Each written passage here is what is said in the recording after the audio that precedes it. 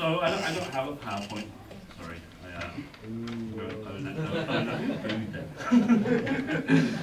So my paper is entitled Eyes Wide Shut, the last cult film of the 20th century. Eyes Wide Shut was in post-production when Stanley Kubrick died, giving it the distinction of being the director's final film.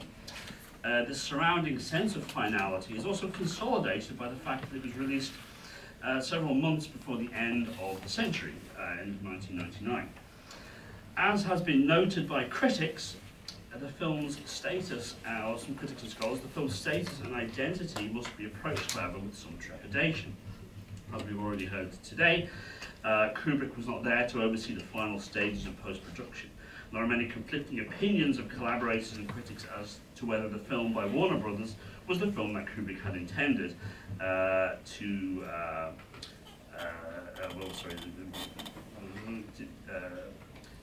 film that Kubrick had intended also contributes to the surrounding enigma of the film and its emergence as a late 20th century cult text.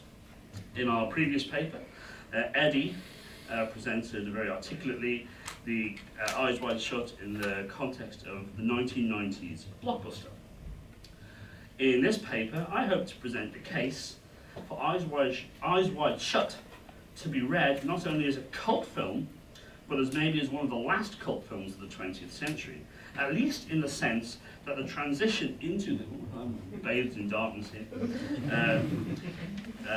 Is that someone just turning out the lights?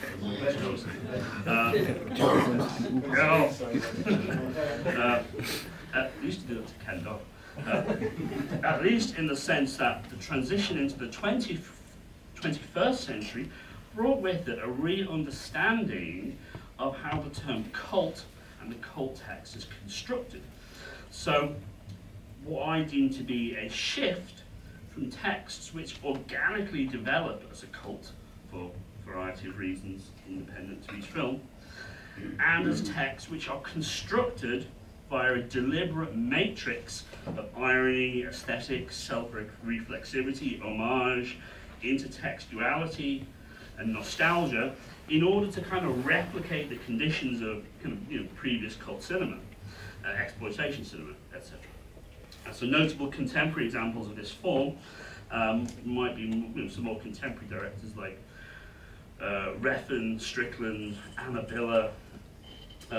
In this sense, I've also positioned Richard Kelly's genre-bending time travel sci-fi horror, Donnie Darko, as the first cult film of the 20th century, or at least the first one to exist at the crux of cult and mainstream. And what I'm going to do is sort of argue that Eyes Wide Shut in this film offer kind of almost a kind of chapter break in how we understand the term cult. Everyone with me so far? Everyone okay? This is, of course, a radically different film to Eyes Wide Shut, but one which also forms this sort of cult chapter break there. With Kubrick's movie around the turn of the millennium. In order to assess Eyes Wide Shut's cult position, however, this paper hopes to consider its paracinematic status at the end of the century, how it may be read against changing critical understandings of the term cult in the last decade of the millennium, and really how Kubrick intended for it to be understood and consumed. So I'm going to move into the next section now, which is entitled Critical Approaches to Eyes Wide Shut as a Cult Text. And I want to sort of try and understand how Eyes Wide Shut has been read as a sort of cult film and what we can learn from this. At this point, I would like to explore Eyes Wide Shut's cult identity through an examination of a number of critical approaches. 21st century criticism has seen a reassessment of Eyes Wide Shut in cult terms, certainly as part of a renewed wider critical interest in Kubrick as a cult director, and one whose work engages a level of fan engagement, situating this enigmatic and frequently puzzling film in situ alongside The Shining, a film which, as Ian Roscoe reminds us, Kubrick admitted he designed as a puzzle. In his article, Let This Be Kubrick's Final Word, Do You Hear Us, Warner Brothers?, fan reception to the death of Stanley Kubrick in his final film, Eyes Wide Shut. James Fennick notes that in fact, the study of Kubrick as a cult director, certainly in 2018 when he was writing, has been a sort of relatively unmined field of inquiry, with only two scholars making heady inroads into it, that's David Church and Kate Egan, whose only interlinked inquiries are based around a mythic cult personality built around Kubrick the auteur, and cult fandom emerging out of Kubrick's mystery, and his kind of mythology, his withdrawal from public life, which was exacerbated by his death shortly afterwards. His withdrawal from public life, and which was exacerbated by his death shortly afterwards. The fandom, that is, not his withdrawal from public life, which also admittedly was exacerbated by his death. Fennick's study focuses on the reaction to Kubrick's death on the alt.movies Kubrick, alt.movies.kubrick web forum, and builds on, as he says, the notion of post-object fandom, whereby fans transition from active to dormant fandom upon cessation of their central fan object. Post-object fandom has been applied to television series and films. Kubrick was such a dominant figure, a brand, and perhaps the ultimate director in defining the idea of the auteur, that he eclipsed even his own filmic texts. He owned the text due to the weight his name carried and was the central object for Kubrick fans. The transition to post-object fandom for Kubrick fans was complicated by the director's death occurring prior to the release, and maybe even, according to some, the completion of Eyes Wide Shut. So in considering Eyes Wide Shut as a cult text, we might also look to Nathan Abrams' recent analysis in his book Stanley Kubrick, New York Jewish Intellectual, in which the author proposes that Eyes Wide Shut is a palimpsest of Kubrick's previous works, whose traces are visible in his films. A self-aware and self-referential text which encourages fans of the director to eke out these references in an attempt to sort of solve the film's narrative puzzles.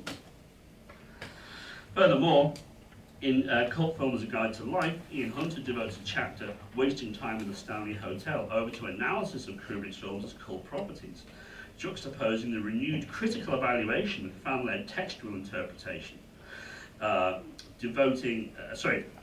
juxtaposing renewed critical evaluation with fan-led textual interpretation, devoting much of his analysis to the documentary film Room 237, which has kind of really been the beacon, if you like, of kind of 21st century fandom, whatever you think of it, it's there, isn't it? Fandom and the prevalence of fan-led conspiracy theories in The Shining, as I said, despite its flaws, many obvious flaws, Room 237 has become a central beacon in 21st century Kubrick fandom, or so a kind of key example of it, I should say. He offers a comparative analysis of Eyes Wide Shut, claiming, although Eyes Wide Shut has attracted much conventional peer-reviewed analysis, it too has fallen prey to immersive criticism that verges on cinephile paranoia. Or more accurately, it has been inserted into existing conspiracy theories of which the analysts are true cultists, especially theories fixated with the secret elite group, the Illuminati, in that confused, often anti-Semitic zone where the far right and far left meet and swap places. This reading of Eyes Wide Shut as a cult text is filtered through the prism of conspiracy-led fandom and textual over-reading and interpretation, so which has dogged Kubrick's work since at least 2001, since 2001, The Space Odyssey, and the flogged to death fake moon landing story. Such fandom, one might argue, has less to do with fandom of Kubrick and more to do with a kind of paranoid obsession or fandom of conspiracy theories in and of themselves. Nevertheless, such readings do confer upon Eyes Wide Shut a sense of millennial and post-millennial anxiety. Its focus on secret elite cabals of power will be refocused in the wake of 9/11, adding to the film's cult reputation in this way. The fan website Chartworld, or the conspiracy fan website Chartworld, for instance, spuriously incorporates Eyes Wide Shut into a far-fetched argument that Kubrick's obsession with recurring images of monoliths, twins, and pillars across his work foreshadowed and foresaw the terrorist attack on the Twin Towers, and also brings, questions the nature of his death shortly after the production of the film's landing.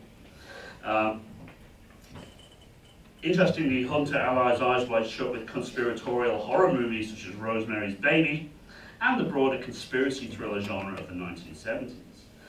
The film's representation of the relationship between power and sexuality, he argues, presents a fantasy.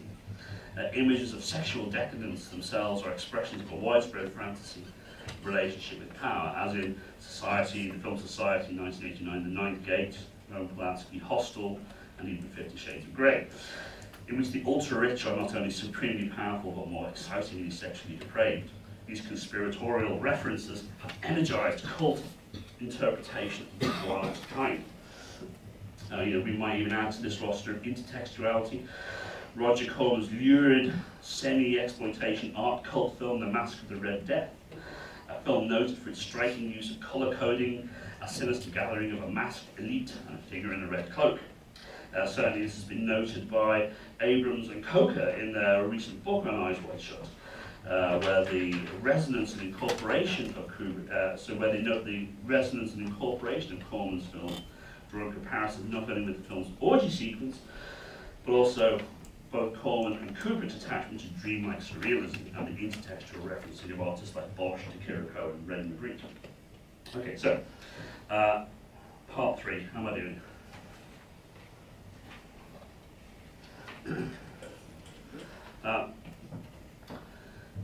If Eyes Wide Shut's cult identity and fandom is, brackets, at least part, close brackets, founded on the persistence of conspiracy-based textual fan interpretation, is not the only thing that it hinges on. The film's supposed incompletion and supposed interference from Warner Brothers are also contributing elements, of forming part of the surrounding myth, not just of the film, but of Kubrick too. And this is something that James Fenwick notes. He says, alt.movie.kubrick users began to interact with each other on this issue and to protest the film's distributor Warner Brothers, who they believed were tampering with Kubrick's final vision. Such a reaction can be seen as a way of negotiating the transition to post-object fandom, the loss of control that some fans may have felt due to the absence of Kubrick's authority and control over the film's release. A number of ANK fans Kubrick fans were confused as to why the film did not meet their expectations, while others constructed a halo effect around Kubrick, building on the cult of personality and refusing to see him as anything other than a genius, and all of his films as masterpieces. Okay. But how do we align Eyes Wide Shut with critical discourses and paradigms of cult cinema at the shifting position at the turn of the millennium? This is maybe a more complicated task than we first think. Certainly the 2008 cult film Symposium, published in Cineast, offers a number of conflicting critical responses to the question, what is a cult film? I'd like to take one paradigm of this and suggest that what I want to think about is the point at which Eyes Wide Shut exists at that kind of meeting of cult and mainstream. Which I argue is a sort of a key sort of trend in the 1990s, particularly the late 1990s, particularly with, as Eddie points out, the sort of movement in independent American cinema, mainstream American cinema, films like Fight Club, which exist certainly within a kind of mainstream kind of framework, but also within a sort of cult framework as well. So I'd like to take one paradigm of cult and suggest that Eyes Wide Shut follows a trend of transgressive mainstream cinema in the 1990s, around which cult attention has developed organically, as well as those cited previously. So its attraction to conspiracy theorists, reaction to potential completeness, etc. We may also refer to the film's negative critical response and relative failure at the box office, which brings it into line with Hunter's definition of cult as being disasters on first release, although whether it's a disaster is another matter. Furthermore, the film reflects a sense of dreamlike lostness and anxiety at the turn of the millennium, embodied somewhat by Dr. Bill's psychogeographic wanderings in the film. The sense of lostness is reflected in what Scott Tobias, in his essay The New Cult Film Canon, observes as the film's own out-of-placeness. He writes, Stanley Kubrick's Eyes Wide Shut is a movie out of time, or to put it another way, it's timeless. It was released in the middle of 1999 summer movie season, preceded by Wild Wild West and American Pie, and followed the next week by the abysmal remake of The Haunting. In retrospect, it seems that Kubrick's absurd that Kubrick's enigmatic final film could be part of a blockbuster season. So coming here with Eddie to chat there. Even though it starred Cruise and Kidman, who at the time were Hollywood's biggest power couple. But it's a good example of what happens when films of genuine ambition and artistry are caught up in the swirls of studio mass marketing hype. So Eyes Wide Shut fits with a paradigm of auteurist mainstream films which have found second life as kind of cult objects. So there are kind of examples from that kind of mid to late 1990s period. Showgirls, for instance, a staple of late 20th century cult criticism, or even David Fincher's exploration of kind of masculinity in crisis. Fight Club was released several months after Eyes Wide Shut, in November of 1999. David Church notes that the term cult seems to have become more culturally diffuse over the past 2 decades, earning not only a place as a popular marketing term, but also blurring with mainstream entertainment, as with cult blockbusters Lord of the Rings and the Star Wars series, which we'll come back to shortly. If Eyes Wide Shut exists at the tail end of the millennium, then it's interesting to know how cult manifested itself in the wake of the millennium. So you have Eyes Wide Shut sort of coming towards the end of 1999, and then, I mean, for the purposes of my argument, and something I find quite interesting, you have something Johnny Darko, released shortly after, in 2001, so not too long after the turn of the year or so after the turn of the millennium, which may possibly lay claim to be the first cult film of the 21st century. Again, it's a markedly different film to Eyes Wide Shut. I'm certainly not trying to argue that these films are any way comparable in terms of narrative or style, but if Eyes Wide Shut comes at the end of a period of films which have organically or sort of developed themselves as, as cult texts, then Donnie Darko begins a new postmodern paradigm of nostalgic, ironic, deliberately cultish mainstream cult films. And the next decade would see this trend continue with cult blockbusters, such as the Star Wars prequel trilogy, which had actually begun in 1999, and Peter Jackson's Lord of the Rings film. So, films which are deliberately kind of designed and sort of aimed at sort of cult fans, so to speak. And one of the things that I think is quite interesting is how did Kubrick intend Eyes Wide Shut to be consumed? Was it as a cult text? Did he think, well, I'm going to make this, this is going to be a cult? And certainly sort of the notion of the puzzle comes into play, and we can refer back to The Shining. But I don't think he did really kind of intend it to be a cult film. I think he just intended it to be a sort of just an enigmatic film. One key parallel between these two films is in the way fans made early use of kind of internet platforms in order to offer textual interpretation and conspiratorial theories.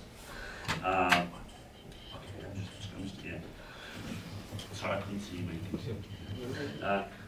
Furthermore, in his essay Gone Girl and Eyes Wide Shut, a study of psychopathy in the heteronormative patriarchal occult, Donnie Darko director Richard Kelly responds to both Kubrick's death and the esoteric and cult appeal of Eyes Wide Shut, whilst also locating Kubrick in a matrix of influence with Fight Club director David Fincher. So it's interesting to kind of see that he is kind of placed within this kind of, for want of a better word, cabal of late 90s independent directors who have a sort of cult appeal.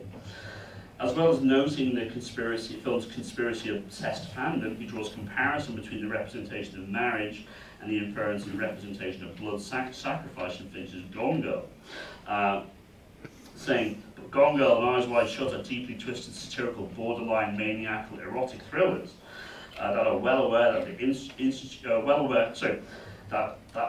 that seem to be made by a snickering auteur, well aware that the institution of marriage is itself being bathed in a hot dose of Tyler Durden's corrosive light soap from Fight Club. So in making such a statement, Kelly is noting Eyes Wide Shut's position within a kind of milieu of contemporary cult mainstream text, and positioning Kubrick himself within this sphere. So this is me finishing up now. There's been little time in this paper to present an in-depth textual reading of Eyes Wide Shut as a cult film. Hopefully that will come later. But my aim here has been to offer a broad discussion of how the film emerged as a cult text and how its position at the end of the century stands as a chapter break in how the term cult is understood. I've tried to present how Kubrick's final film stands in contrast to the nostalgic, self-consciously retro-homaging cult films which have come to dominate the first in 20 years of the 21st century, as well as how it fits in with the paradigm of mainstream cult films in the